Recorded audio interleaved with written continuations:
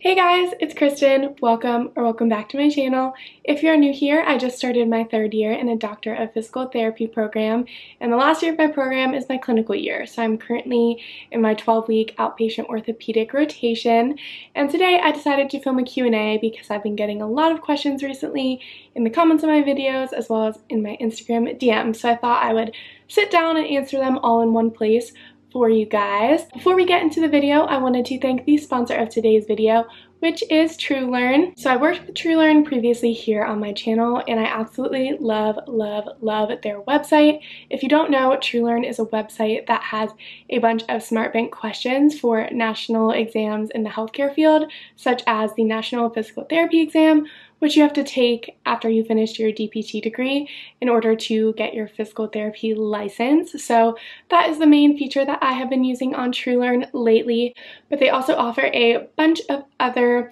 prep for boards exams, such as those for PA school, nursing school, pharmacy school, or if you are becoming a medical assistant. My favorite feature on TrueLearn is definitely their custom quizzes, because you can select content areas that you are weaker in and specifically practice those areas. As you take the quiz questions, TrueLearn identifies which questions you are missing and then uses spaced repetition learning techniques in order to push out content that is best suited for you. Thank you so much again to TrueLearn for sponsoring today's video. You guys should totally check out their website, and you can click the link in my description box down below and use my discount code, which I will put on the screen here, to get 20% off your TrueLearn subscription. So without further ado, let's get into the Q&A part of the video. So I have my phone here and I compiled the questions that were asked. So the first one is, can you please compare your experience of didactic classwork versus clinical work, and which is more stressful?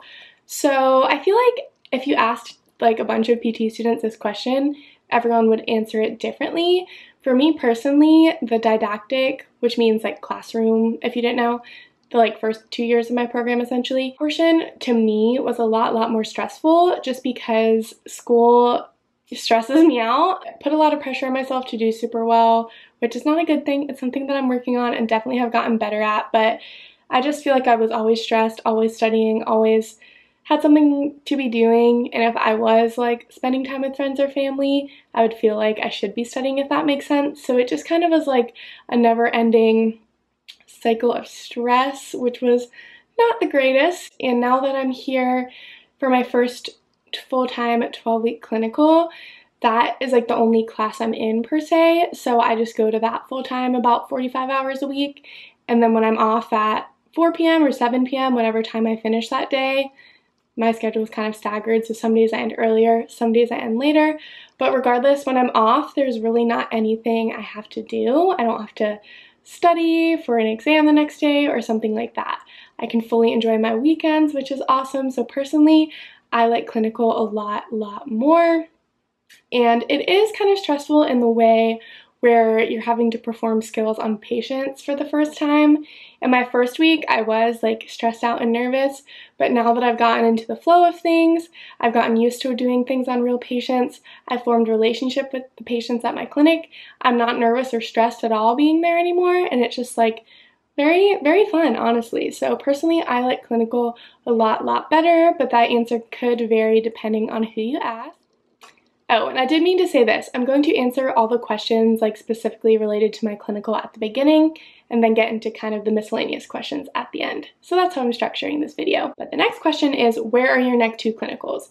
So if you didn't know, right now I'm in my first outpatient orthopedic rotation, and that is in Pennsylvania, where my family lives. If you didn't know, my school is in Georgia. So I moved out of my apartment in Georgia that I lived in for the past 2 years during the didactic portion of my program, moved out of there, moved home for this 12-week rotation. Then I actually have to go back to Georgia, but it's just for my second 12-week rotation, and that is in acute care, which is in the hospital setting, treating patients that are in the hospital, obviously, so going in and out of their rooms and working with them. After that, I will be back here in Pennsylvania again for my last and final rotation, which is in outpatient pelvic floor physical therapy, which I am so excited about. It's something that kind of fell into place sort of last minute. If you watch my vlogs, I previously talked about how I wanted to be in Atlanta for my last 2 rotations, but this opportunity kind of presented itself, and I got the opportunity to have my last clinical at a clinic, again, in Pennsylvania, which is where I want to live when I graduate, closer to my family.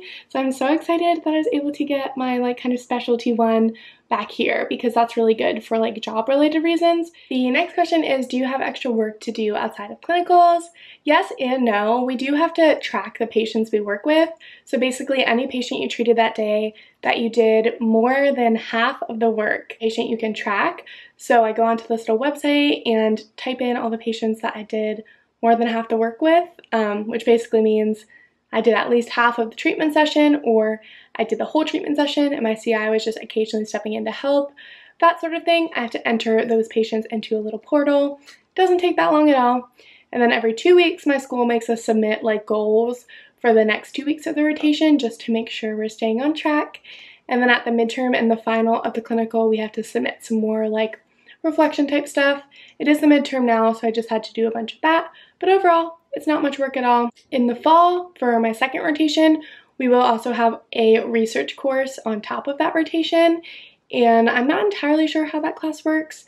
From what I understand, it's just a lot of like independent work and like recorded lecture sort of thing, because at the end of next semester, we have to complete a big like 30-minute case report research type presentation. So I think that class is pretty much just working on that one project. The next question is, what are your favorite shoes to wear to clinical?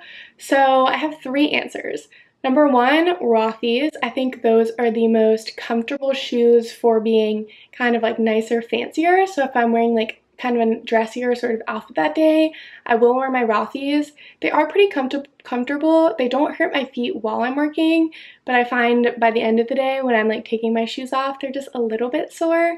So I try not to wear those every single day, just like once or twice a week type of thing. For my comfy shoes, I recommend Cloves and my Hoka's. Cloves are specifically designed for people that work in healthcare and stand for long periods of times, and I have gotten so many compliments from the patients on them. Almost every single time I wear them, someone is asking me what type of shoes they are, and me and my clinical instructor just like laugh, because we're like, you are the millionth person to ask where I've gotten these shoes from. And then obviously Hoka's are just running shoes. Everyone knows of them. Mine are gray and orange, which my school color is also orange, so I only wear those when I'm wearing this like very specific Mercer University quarter zip, but those are really comfy too. Someone else asked, how do I decide between physical therapy and occupational therapy? Honestly, I wish I looked into occupational therapy more, because there are a ton of similarities. Honestly, the biggest difference to me personally is occupational therapy is a master's, so it's only 2 years, and physical therapy is a DPT, so 3 years. So it is obviously cheaper to become an OT schooling-wise, because it's a year less of schooling. PTs do make slightly more than OTs do, but it's not by a significant amount. You can Google the average salaries for your state, but it's really not too different between PTs and OTs. PTs have a lot more kind of autonomy, if you will. They can treat without a doctor's referral, whereas OTs cannot. OTs kind of focus on the more like functional things. My clinic I'm at right now has an OT, and she treats the patients that are specifically struggling with like gait, aka walking, balance, that sort of stuff. Just more like functional, like trouble getting into the bathtub, trouble getting up the stairs, unable to go golfing, like more functional stuff, if you will. If you want to work in a setting like pediatrics or acute care, honestly, to me, I don't even really understand fully the difference between what PTs and OTs do in those settings, because it is so similar. When I was in acute care for my short-term rotation, a lot of times the PTs and OTs would go in the rooms and treat together, and the OTs would do more functional stuff with the patients, like teaching them how to shower, how to dress, how to use the bathroom, whereas the physical therapist more so was focused on sitting them up, standing them up, maybe doing some sit to stands for strengthening. I don't know if I explained that the best, but you can Google more if you're interested. That is just my general understanding of the differences, and I definitely think you should consider occupational therapy as well, especially if you don't want to work in outpatient orthopedics and you kind of are thinking about going into one of the other areas of PT where OT is super similar. The next person said tips and tricks for note-taking in physical therapy school. The entire first year of PT school, I pretty much took notes on my iPad using the app Notability, just simply exporting the PowerPoints in there and writing with my Apple Pencil directly on the slides. That worked super well for me. Then in my second year, a lot of my classes were more like labs, so we were up and moving and working on each other, and for those classes they didn't really want us to have laptops or iPads out. We weren't allowed to have them in the room with us because they didn't want them breaking. So for that class, I just had a giant binder. I would print out the PowerPoint slides and write on them with a pen. So a similar type of concept, if you will, still just writing on the slides. I find that way I can be more attentive in class and not be trying to type every single thing down or handwrite every single thing down. That worked really well for me personally, but just find out what works for you. Someone said, how do I succeed in physical therapy school? Honestly, everyone learns differently, and you just need to figure out how you learn best. And if you made it into physical therapy school, you probably have a pretty good idea because that means you did super well in high school and in college. So don't try to change anything too drastically based on what people around you are doing. Buy a planner, know when everything's due, always be looking a week or two ahead, what's coming up, what you can be preparing for now if you have a little bit extra time to make your life easier down the road.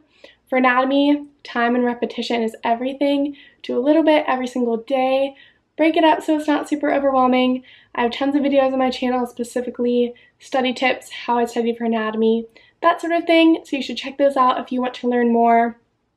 The one thing I will say, the big difference obviously is the hands-on component, and it truly does come with time. I'm still not totally comfortable with a lot of those skills, and that's what this whole last year of clinical is for. So have some grace with yourself when you're learning these techniques. They don't expect you to be perfect. Your professors are perfect because they have been working in this field for probably 20 or more years, and you are just learning these skills for the very first time and probably having a competency or practical on them a few weeks later. So just try to practice as much as you possibly can, but don't put too much pressure on yourself. I feel like if I didn't know how to do a skill perfectly, I would be like, oh my gosh, I'm gonna be a horrible PT, like this is horrible, and I just would get so worked up. But honestly, it's fine. You will have tons of opportunities to practice them and perfect them in the future during your clinical rotation. And lastly, someone said, how are you tested / exam schedules in PT school? This is gonna vary school to school. Some classes I had like just a midterm and a final. Some classes we had like 4 or 5 exams. Some we had quizzes, some we did not have quizzes. Just, it really depends on the class, and then you have some classes that have the lab component with practicals and some that don't. But overall, it's just super busy because I was always in like 6 or 7 classes at a time. So there's always something coming up around the corner. So planning is everything. So I think those are all the questions I wanted to answer for you guys today. Thank you guys so much for watching this video. And if you enjoyed and found it helpful, please be sure to subscribe to my channel down below and leave any video requests as well. So yeah, thank you guys for watching, and I will talk to you guys in my next video. Bye!